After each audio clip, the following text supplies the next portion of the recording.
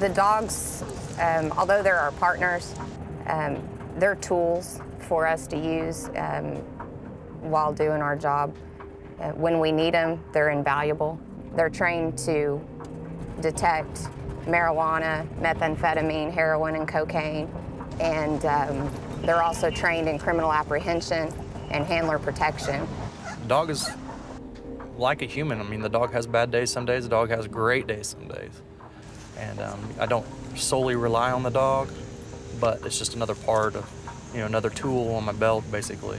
If I'm going to a high priority call and he can feel that anxiety, he'll start spinning and whining in his cage. And I think that that's just a feeling that he gets from me. Whenever my anxiety level rises, it causes his to.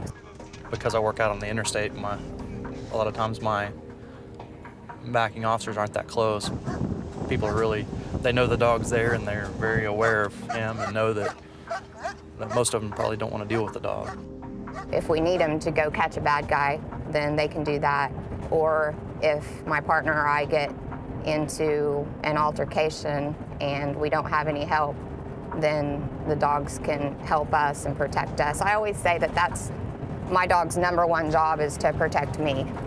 And everything else that he does is peripheral.